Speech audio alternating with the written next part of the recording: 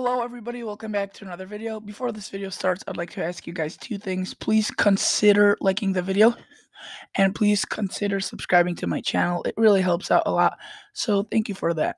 Now let's move on with the video. So today's video is going to be an episode on the long range forecast, or the long ranger, whatever you want to call it. And in general, it's just going to be a weather video about what's happening in the next 3 to 4 weeks or 1 to 4 weeks, how the weather is going to impact your area. You can see all along on my map, and how the temperature is going to be, if the spring's going to come early, late. In general, this is just going to be a long range forecast outlook.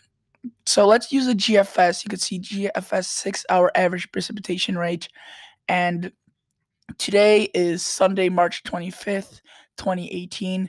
So this right here, this shows you the date. This is 0 o'clock, so that's around, say, 8 o'clock Monday or 8 o'clock Sunday evening, March 26th, 2017. Even though this is showing 00Z, it's not 12 o'clock. It's in reality, it's a couple of hours behind. So this is the date where you can follow along. Let's get right into it. So you can see there's going to be a storm, nothing major. You can see the low is not even defined. It's just a couple of waves of rain, nothing severe, a little bit of snow on the front side. And I'm not going to make a special video about this because it's just a little bit of snow. And then there's a possibility of another storm developing with a cold front that could actually bring in some snow that's further south. And you can see that this storm really intensifies further on into Canada. However, it doesn't really impact the United States. And this is where things start getting interesting. Usually at this point, the GFS would be indicating mostly rain and warmer temperatures. However, it's not really doing that. You could see it's putting out a storm in the middle of the country that's nothing too powerful, but you could see how far the snow gets into Kentucky, and this is April already, so keep in mind. And we had snow in April here in Chicago before many times, even in May, but it's just, I think winter in general is just going to stick around for a little bit longer than expected or usual. So there's another little wave that's coming through, but nothing like a major massive storm doesn't seem likely, like a nor'easter. But there is definitely likelihood or a potential for a mini storm or like a mini wave of snow to hit areas. But you can see later on, after April, just these storms turn into all rain and no snow. So then it finally starts warming up. And now let's go to check on the temperature anomalies. So let's rewind this back to now. And if you're wondering what the temperature anomaly is, anywhere you see blue, it's below average temperatures at a given time. Anywhere you see red, that's above average temperatures at a given time. So you can see we move this through. Generally, red and blue mixed in together. So quite, I would say, in between. Some days are going to be warmer, some days are going to be below average. But then you can see towards the end of the month, there's this a wave that just spills out from Canada, and that really decreases temperatures below average for much of the country. However, you could see later on that dissipates and above average temperature takes hold. So I think this is going to be the last true hit of winter. This wave right here. This wave is just going to smack down into the middle of the country. I mean, you can see only the west will get spared from this, and to southern parts of Florida. So this will bring some 30s, some 40s to much of the country. Nothing frigid, but keep in mind that it is already April, so 30s and 40s are still considered way below average. But you can see later on that just dissipates, and that looks to be the main story.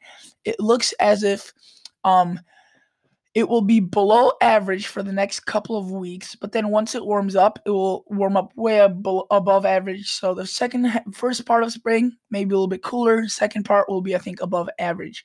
And now let's go and check on the actual temperatures. If you're wondering no, this is the wrong thing. But if you're just wondering, I don't care about the anomalies. I want to see what my right place will get the actual temperatures. Let's go to 2 meter. Will give you your temperatures. So let's rewind this back to now. And you can see anywhere there's that little blue, that red line, that's the freezing line mark. And you can see it's quite scattered. I mean, you can see winter's definitely receding. During the winter months, this thing could have been up down to Florida. So this is definitely receding up north And you can see this does come back a little bit when I mentioned that little wave I showed you above below average temperatures. You can see that does give you some colder temperatures. However, you can see this really starts warming up later on. I mean, you can see April 10th, 60s, 70s, 50s in Illinois. And look at the south, just 90. So definitely going to warm up a lot and after this cold. So this is the general theme of my weather pattern, or of the weather outlook. The general story, the summary.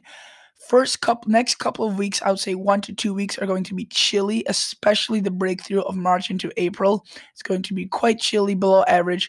However, later on, when it starts getting into mid-April or later on into April, I would say that the temperatures are going to warm up so quickly that it might even be above average temperatures in April. So this definitely does look good for both the cold lovers, because they're going to get 1 to 2 weeks of cold, and the warm weather lovers, because I don't think this will stick along for long.